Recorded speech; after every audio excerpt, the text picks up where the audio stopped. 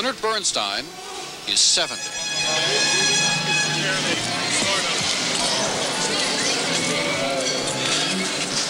Are you all alive? Barely. Most men are retired at 70. They fish or take their grandchildren to the circus and remind themselves each day how fragile life is at 70. I'm sorry, I'm late. I had to rehearse to actors and, you know, in Russian.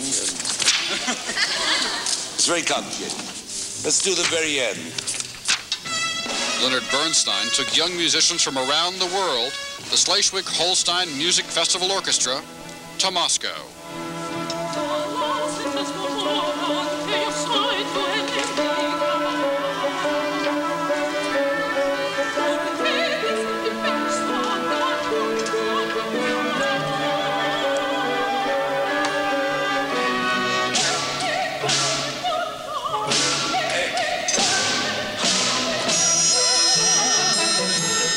It's what I do. That's what I live for. People and relationships and spreading love. And my way of doing that is through music, through writing music and playing music and talking about music and teaching young people. Leonard Bernstein's last trip to the Soviet Union was in 1959, a triumphant journey leading the New York Philharmonic. Those were the days of improving relations between the United States and the Soviet Union, very much like these days. And these days, Americans are friends again. American celebrities are back in fashion.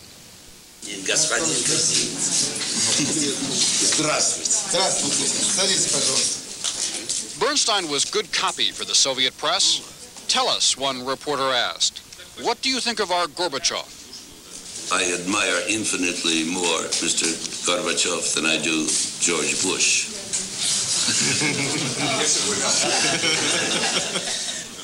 It is a very different place from the Moscow I remember in 1959. People wear much more colorful clothes.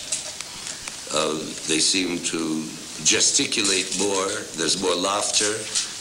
Everything seems more open.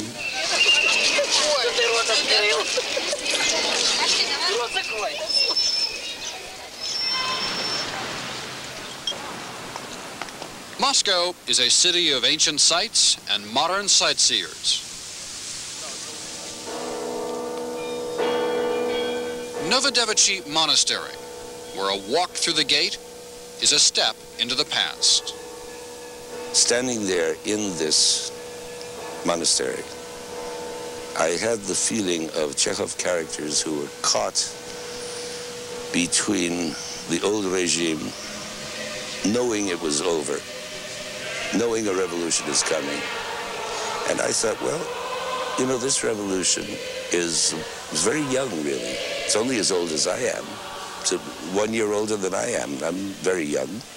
So they've struggled and they've had some very bad patches. In fact, most of it has been rough and tyrannical and not what Marx meant at all. And one is wondering where one is in this revolution at this moment.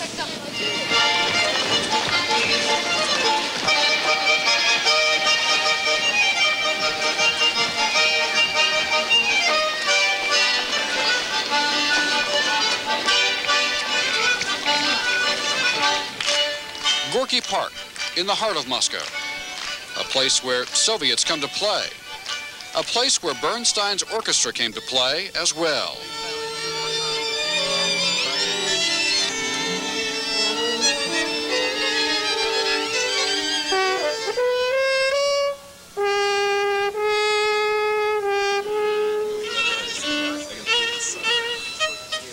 To create this orchestra, which is from various countries, France and Germany and Australia and America and Brazil and I don't know where, to work with an orchestra in the first place, especially one that's never existed before, that you're putting together, is to teach them to listen to one another, not just play their parts. Good.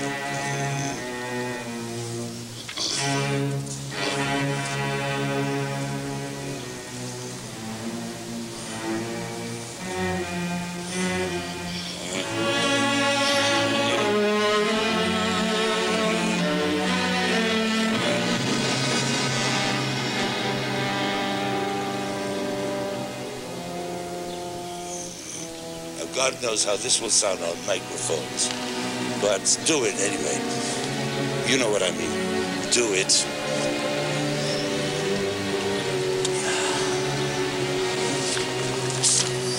As soft as possible with the bow. But forte with the left hand.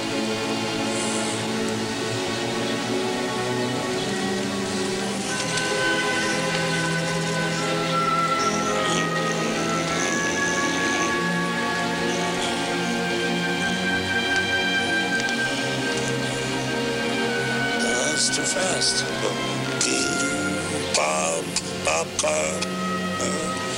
Long 16ths. Right.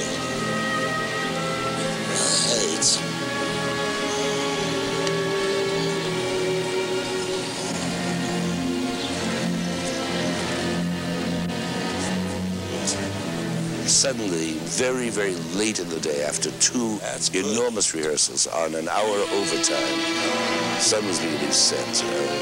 Everybody was exhausted and hungry. That's the moment it cut. I suddenly knew there was an orchestra.